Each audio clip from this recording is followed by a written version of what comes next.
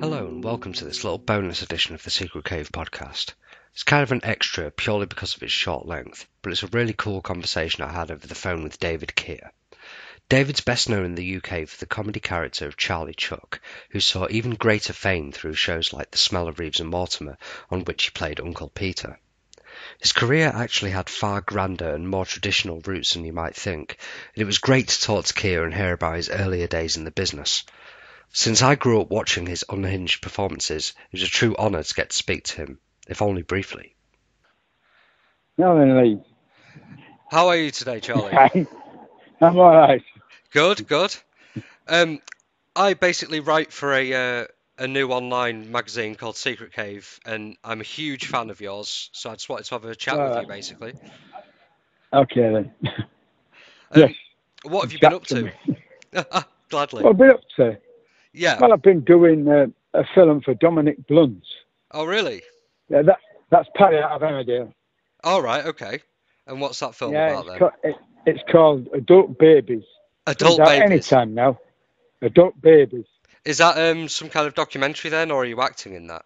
No, it's a horror film. Oh, that's interesting. There's a lot of Chuck in it.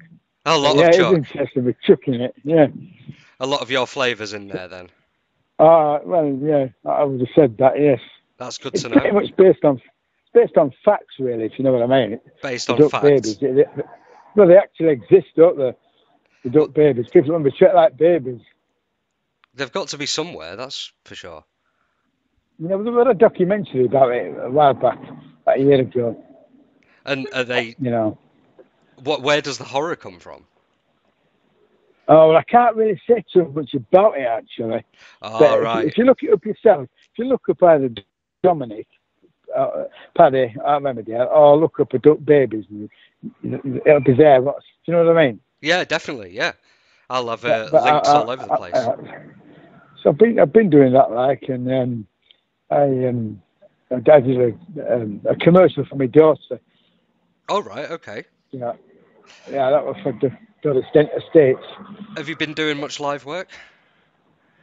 Not really, no. I've been taking a rest here. I'm getting older. Oh, yeah, of course.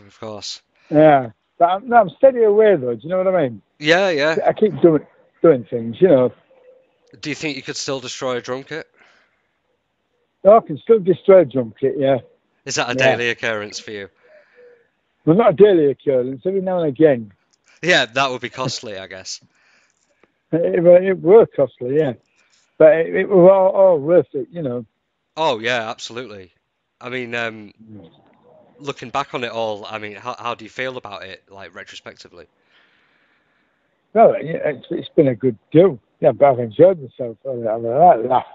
Yeah, you certainly have. And, I mean, you've had a lot of influence on more generations than you might have thought. Have I? That's interesting then, yeah. I'm only in my 20s. You're in your 20s now? Yeah.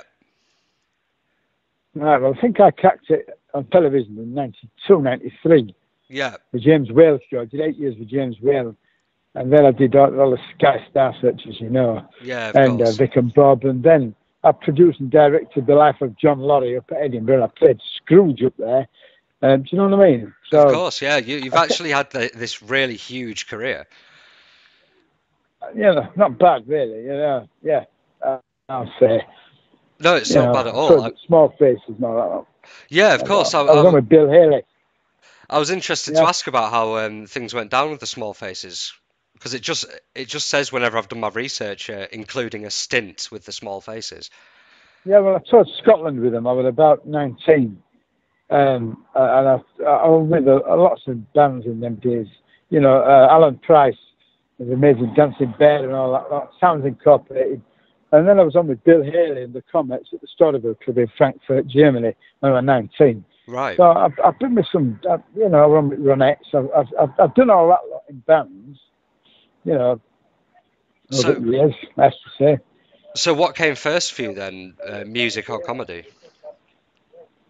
Well, I've always been a bit nuts, so I'd say comedy, but in actual fact, it was music. I learnt drums when I was 15 off a chap called Bert Pearson. Right. I was in the upholstery business when I was 15 years old, Hmm. and Bert Pearson had been to America with Fred Karno's opera, and he went with Charlie Chaplin and Stan Laurel Right. but when they were relatively unknown. Well, That's it going didn't back. happen for so it didn't happen for Bert Pearson, and he worked in the canvas room as a pensioner almost, and they put me with him, and he taught me about pratfalls and monologues. He told me about to get with the Cosmopolitan players at the Leeds Civic Theatre. Right. So I did that, and he said learn to play an instrument, which I did, which drums. So he really set me on the road. So at 15, I was in bands. And I Well, turned professional. At 19, I turned professional. well, that was probably really You important know. in building up your abilities to perform. Yeah, well, what made me turn professional is we did a gig, the band I was in, Mama's Little Children. Hmm. But we did a gig at Battersea Park, a News of the World thing, when all the 60s, all the bands like Freddie and the Dreamers and the Foremost and the Mersey Beats and the Searchers, they were all there, and we were relatively unknown. We was on with the Trogs. But Right. the Trogs wasn't known by then. But they were just an up-and-coming band like we were. But what happened, we was in 3 enclosures, but I was in the main enclosure, and I was sat with the Carry On team. And there was James Mason there, Roger Moore, the Bonanza team, if you ever remember them, Off Cartwright and all that lot, and Pretty Things. So I was sat with all these celebrity people, Cheyenne Bodie, and these are going back in the early 60s. Hmm. So at that time, I have to tell you, I was a dustbin man, and I strained myself, and I became a road sweeper, Right. and I was picking up dead dogs. Right? So Right. if you can imagine me Monday to Friday picking up dead dogs with 2 dustbins, Yeah. a transistor radio on my left-hand side and my flask on the other, I went down there on Friday night. On Monday, I realised I didn't want to be a dustbin man anymore, and Right. returned professional, went straight to Germany, and within 3 months, I was on with Bill Haley. Right. And That's that's fascinating. I what had no happened. idea that's how it started out for you. That's a really Yeah, fascinating beginning. yeah, and from there on in, I've been professional all my life. And Yeah, no, that's how it happened. has music been in the background for you as you've continued on with comedy then as well? Yeah, well, I learned to play organ then. So I used to Right. do sing-alongs and all that, old-time music, all sing-alongs. I did all kinds of things like that. But because I was in a psychedelic band, that's where the drums came in, Of course, yeah. So you know. would you say that you had some like quite traditional roots then in what you do from the sounds of it? Yeah, I've done all sorts, really. I did the Montreal Comedy Festival. Really? And if you want a really good story, yes. But I played a piano, but upside down, it went 30 foot in air. Right. It was for, if you get all this, it was for Franco Dragoni. Franco Dragoni, as David Copperfield making elephants disappear. Right. So there were 11 acts from all over the world, and these 11 acts, it was more like an Andrew Lloyd Webber thing. It was massive. This was for now. What it were, the president, not the president. Let me just get it right. Jean Lapionte Hmm. is a Canadian senator. He was also a pianist and comedian. And that routine that I did, where the piano goes up in air, it was his routine. And he was 80 years old. And they picked me out to do his routine in Canada. Do you follow me? Yeah, of course, And yeah. I play Moonlight Sonata. But I do it similar to drums, because if you imagine going up to me, you've got to imagine I'm walking. There was a magician called Arthur Brachetti, Hmm. and he's still on go, a French-Canadian magician, quick clothes, quick change man. And he introduced me from off his massive stage, about 4 stories high, yeah? Hmm. And he said, Maestro Charlie Chuck. And as I come walking down, I'm snapping at young girls that are in awe of me. And as I approach the piano, I then knock these ducks away, me chuck and me ducks, yeah? Yeah. And flowers, I knock them out of the way, and a young girl puts the flowers back up. As I go up to the piano, I do what I do with drums. So I said, don't start showing me up in front of everybody. 5,000 people in the 5,000 people in the audience. So as I get to sit down, I play In the Mood. You know, that So I play it, and I do it for about not long, seconds. And I stand up and I play L with piano. I sit back down and I go into the Happy Wanderer. I love to go wandering. Then I stop again and I say something to the piano again, threatening the piano.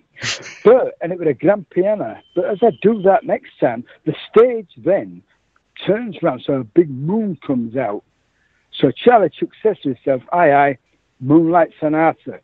I then sit down to play Moonlight Sonata, and as I start to play, I sneeze. The sheet music goes 3/4 across the piano, the grand piano. So therefore, that's done by Arthur Brachetti, that pulls it on a piece of cotton. Yeah? Yeah. So then, I carry on doing the arpeggio, get on my stool, take my shoes off, lay across the piano, keep playing this arpeggio all the time, hutch it up, hutch the music, so I get hold of it, and then I drop it on the floor, so it drops below the piano stool. I then get back down, and I'm still playing one-handed. I get back down, and I reach over my shoulder to get the music, then I go underneath, so I'm under the piano now, still playing, picking this music up. And as I get it and I put it down again, Arto Brachetti comes up behind me, locks me in my back on this stool that's attached to the grand piano, and as I sit down, I lock myself in at front. And I start to play Moonlight Sonata. I rehearsed it for about 3 months, climbing piano and all this stuff. It was pretty strenuous. And I start playing Moonlight Sonata. As I start playing Moonlight Sonata, the piano starts to rise. And it was on a 30-foot cannon with hydraulics as big as a kitchen. Do you follow me? Yeah, bloody hell. But you can't see that. You only see piano going up. And as it goes up, it tips upside down because I'm strapped to it. And it lands. And as it lands, I get off my stool like I used to do with my drums and just walk off, not giving a monkey. and that's what I did in Canada. How did that actually go down then? It was all right, yeah. All right. Yeah, that's good. Cause I've heard a lot about British acts like completely bombing at the Montreal Festival. Yeah, but So, if you look up Jean Lapionte, he's a Canadian senator. Look him up, and you'll see that same routine. There's other. They picked me for it, and it was worth a lot of money. no, that's awesome. That's really impressive that you managed to keep that going at Montreal because, like, as I say, I've heard of so many British guys just like not translating over there. So it sounds like you still managed to resonate.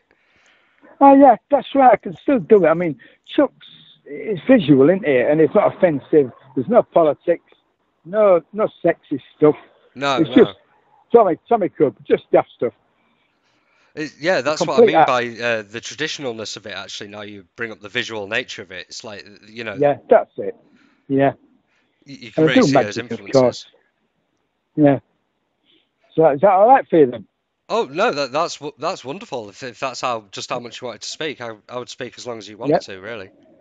No, leave it at that for now, if that's okay. Let's give it a bit of a rundown anyway. Yeah, no problem. All right then. It was an honor to speak to you. As I say, I'm a really big fan. So thank you very much for taking the time. Oh well, cheers for that then. Okay.